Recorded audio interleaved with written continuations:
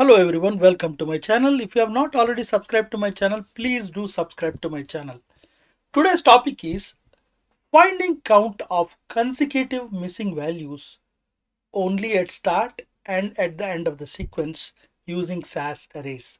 To understand this title, let's quickly look into the example below. In the example below, we have 13 variables, but we are interested only in variable var1 to var12. And I have pointed 5 arrows to indicate that we want to find or we are interested to count missing values only when they are at the end. Here we have 5 missing values at the end, or count of missing values at the beginning, that you can see in the case of id equal to c. And also when the id is h, we have missing values in the beginning and also in the end. We have 2 in the beginning or start and 2 at the end, which means we have total 4 missing values. And also in the case of when id is j, we have all of them as missing values. So these are the scenarios we will be interested in.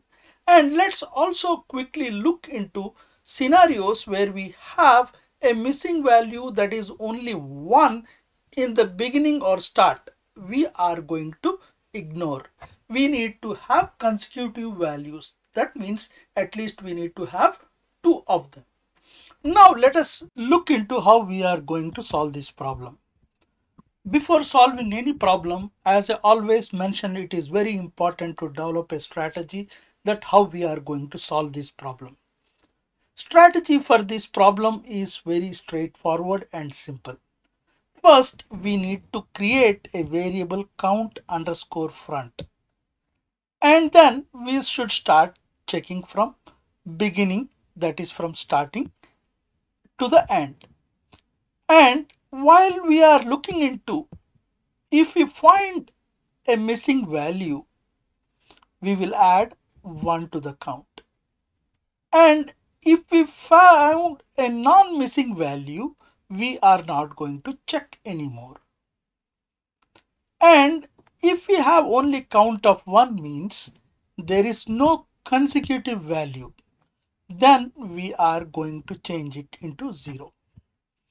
Now we are going to do the same thing, that is we are going to create a new variable count underscore back, and now we are going to see from the back if there is any missing value, then we are going to have a count of 1. If there is a non-missing value, we are not going to check anymore from end. And if everything is missing in the case of idj, we are just going to check from the beginning itself. We are not going to check from the end. And then we are going to add our count from front and our count from back variables, and we are going to keep this into a new variable total count, so that we will have our result. Now let us see how these verbose statements we can put into the code. I'm not going to do everything in the code in one shot, but first what I will do is I will briefly explain about SAS arrays, and then I'm going to discuss about how to do it from the front and then from the back, and then I will put the code together. Before going into those details, let's quickly look into SAS arrays. SAS arrays are nothing more than group of variables, and these group of variables are known as elements. And let us quickly look into the syntax of SAS array. A SAS array starts with the keyword array and then followed by array name and number of elements, that is number of variables we want to have, and all the variable names we mention in our array statement followed by semicolon. This creates our array. Now we can access all of these variables by using this array name. Nu1 here means var1. That is, in array nu, the first element is var1, second element is var2. So NU1 means we are accessing var1, NU2 means we are accessing var2. This kind of code helps us to access all of variables by simply doing a do loop. Here I am having a do loop wherein I am doing do I equal to 1 to 12, and then I am writing a code if NUI equal to missing, then NUI equal to 0. So when I is 1 means I am accessing var1. When I is 2 means I am accessing var2. So this kind of array and do loops helps us to access all the variables easily by just having an array name and then looping through each of this element by writing this kind of syntax. I have made a very detailed video on SAS array topics. The link for the same I will give in the description below. Now let us quickly look for 30 seconds this particular code. Here I am saying if NUI equal to missing, then NUI equal to 0. So when I is 1, we are accessing var1, and if it is missing, we are going to change it into 0. In the same fashion, we are going to check each row, and in each row we are going to loop, and whenever there was a missing value, it was converted into a 0. So this loop, once it completes the first observation, it does it for second observation and then does it for third observation. And finally, it moves through all the observations till the end of file or till the end of records in this particular data set. Now let us get back to our main topic. Now first let us look into how we can write the code for checking from the front or checking from the start. Here I want to focus on couple of things. Here I have changed my variable names or the syntax little bit. Instead of writing var1 to var12, I have just mentioned var1 hyphen hyphen var12. Whenever you have consecutive values, you need not mention every variable in array statement. All you need to do is you need to say var1 dash dash var12. It is equivalent to earlier code what you have seen. And the first step here is we need to create a variable count underscore front, and we need to initialize this variable with the value 0 here. And then we are going to loop through these particular variables using array name. Here we are saying if NUI is missing, then count underscore front equal to count underscore front plus 1. What does this do? Whenever we are starting, if there is a missing value, what it does is it adds up 1. Means it is going to add 0 plus 1. And it moves to the next variable, and then if it has one more missing value, then it will add one more and one more and one more. And also in my code, if you can see, if the variable is not missing, then I am saying to leave the loop, which means once it finds a non-missing value, it is going to go off. Means it is not going to check anymore, or it's not going to do anything more. Now let us try to understand this by looking into third observation. In here, if you see, var1 is missing. That is, when I is 1, it is going to check that there is a missing value, then it is going to add count underscore front plus 1. So now the count underscore front has a value of 1. And then var2 also has a missing value. It is going to add one more. It is going to become 2, and it is going to become 3 for var3, and var4 also is a missing, so it is going to become 4. And it tries to loop to 5. But if you see in here, 5 has a non-missing value. So in my code, I said whenever I have a non-missing value to leave the loop. So we are not going to check anymore, and then we are going to leave the loop here. The count is 4.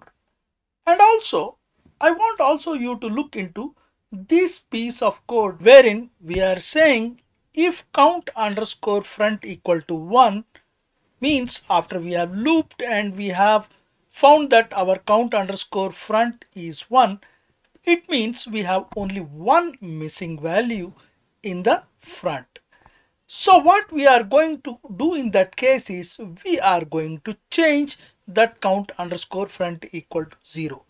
That is the case of observation number 2, where we have var1 as a missing value, and then we will have count underscore front as value of 1, and then we are going to do, or we are going to convert into 0 back, because we just want only the consecutive missing values, and we will ignore if count underscore front is equal to 1. Here I also want you to focus on one simple thing is I'm also dropping this I variable, and once this code is run, this is the result we get in here.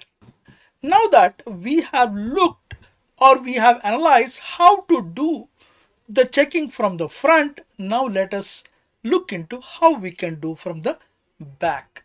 And here I'm not going to go into very much detail, but I'm just going to tell you what are the important or different points from checking from the front. So again, the code is pretty much simple. The major important part here is now I am creating a new variable wherein this variable name is count underscore back, and I am initiating it with 0. And the highest important point is here. Here I am doing a do loop, but I am starting from the back, that is from var12 to var1. How I am doing that? I am doing by giving do j equal to 12 to 1 by minus 1. Now let us see what this does. When j is 12, in our if statement it becomes if nuj, means nuj becomes nu12, which means we are accessing var12, and then we have started checking from back, and then we are doing pretty much the same thing what we have been doing before, that if you find a missing value we will add 1 to our count underscore back, or we will leave the loop.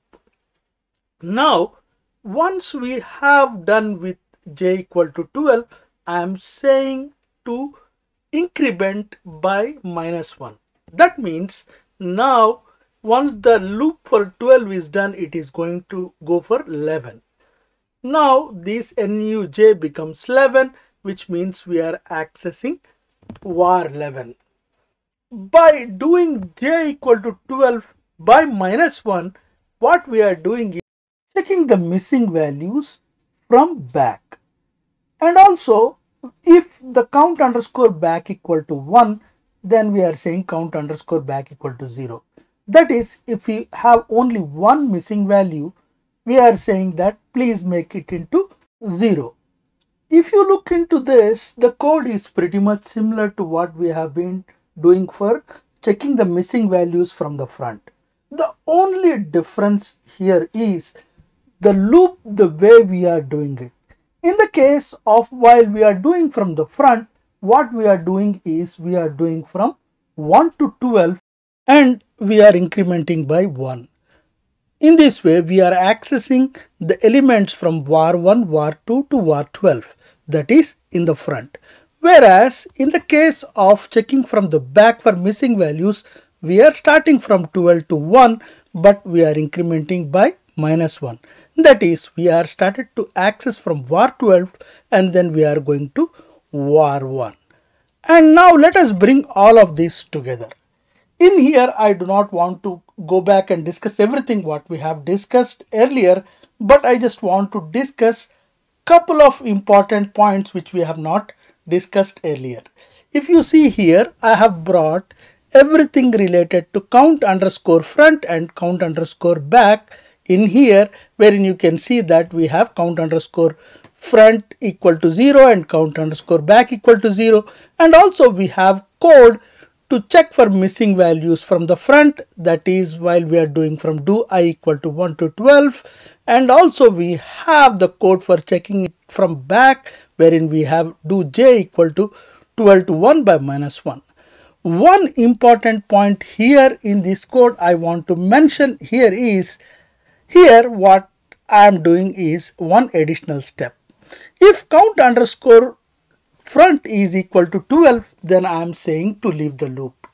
What does this mean? When we start from front to end, if we have all of the missing values, which means all of the missing values are 12, we don't want to again do it from the back because we have already got all the missing values we want. And if all of them are missing, we are saying do not do anything for count underscore back and just keep it as it is, that is to 0, and leave the loop. And also we have the same code what we have done earlier, wherein if we have only one missing value, we are making our count underscore front equal to 0, count underscore back equal to 0. This is pretty much the same code we have seen.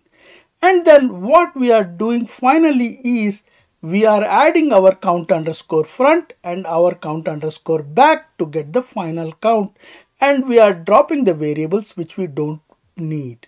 Once we run this code, this is the result we are going to see. Here I want you to focus on 3 observations. Observation number 2, observation number 3, and observation number 10. If you see observation number 2, we have only missing values in the back and they are 5. It captures that, and also we have only 4 missing values in the front, that is consecutive missing values. Whenever I say missing values, I mean consecutive missing values. And then we are capturing that number in here. I also want you to focus on 10, wherein everything is missing. I have captured exactly 12 missing values. And actually I wanted to emphasize on one last observation, that is observation number 8. Here we have 2 missing values in the front and 2 missing values in the back, and if we add them it comes to 4. Here you can see that our results are exactly as we have expected. And here what I want to tell finally is, by making a strategy and then writing code for it, we were able to solve lot of problems. And finally I want to tell one last thing before ending this topic. Here if you see, I have mentioned number 12 everywhere. This is a little bit of hard coding. I can definitely avoid this so that this code can be used for any number of variables. In here I need to do couple of modifications. Whenever I use NU12 in array statement, I need to mention star, and when I am doing my do loop, instead of 12 I need to say dim function on array name. And this kind of thing I have described earlier in couple of videos, and link for the same I will give in the description below. I have not done the same here just to keep this code simple, but it is always good to not have hard coding. And by looking into those videos, you can easily modify this hard coding part. That's all for this topic. If you have liked this topic, please give it a thumbs up, share and subscribe. Thank you.